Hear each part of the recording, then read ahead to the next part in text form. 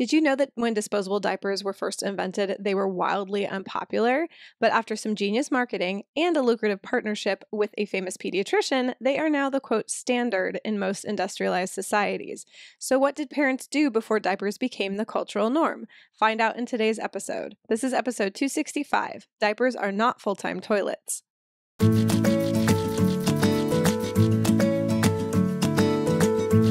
Hey everyone, thanks for joining me here on the Go Diaper Free podcast. I am Nicole Cheever, and this is episode 265. Diapers are not full-time toilets. This is an article we have on our blog that I wanted to bring to the podcast.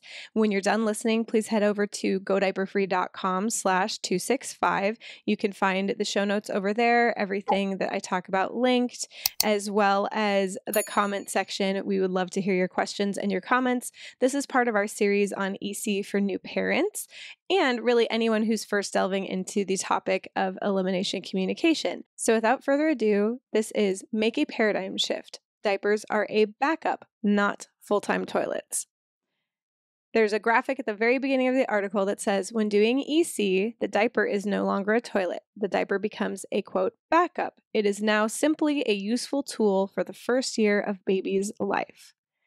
Primitive, quote, diapering methods often involved placing soft, absorbent materials under baby's bottom inside the sling or papoose.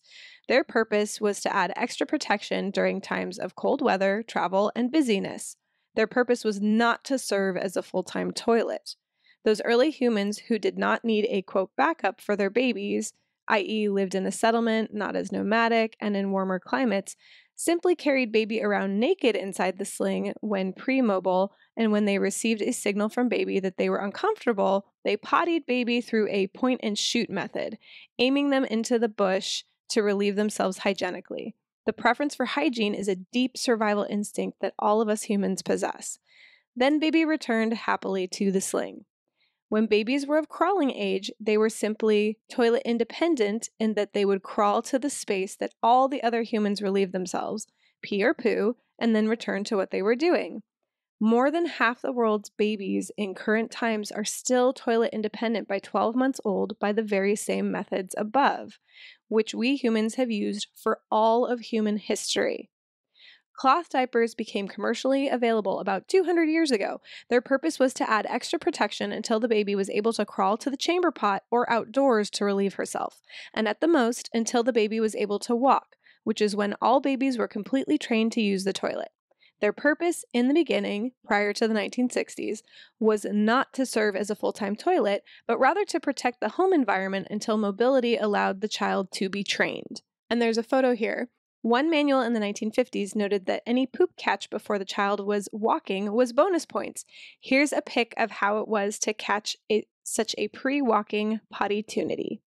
Disposable diapers hit the market in 1961. Mothers hated them. There was no way they were going to put paper on their baby's precious bottoms. The diaper companies then began shifting cultural and social belief systems around delaying potty training to protect your child from harm. After doing so successfully, the diaper, from 1961 onward, morphed into a full-time wearable toilet. Parents were taught by pediatricians to ignore their child's interest in the toilet, cast aside the developmentally appropriate tradition of training before or upon walking, and to train their children into diapers, not the toilet, as has been done for all of human history. In the 1960s, the diaper became the baby's primary toilet, even cloth diapers. You see, diapers were always meant to be backups, a tool to be used until mobility and or the mother was tired of hanging diapers to dry.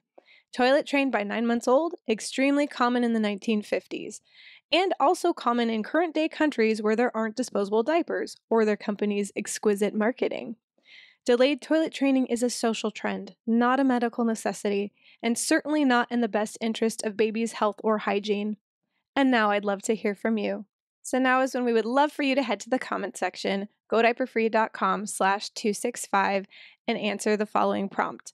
What do you believe about diapers? And have you ever truly questioned that belief, where it originated, and why you stuck with it? We'd love to hear from you. Thanks so much for tuning in today. Stay tuned next week. We're going to continue our series on EC for new parents, and we will see you then. you.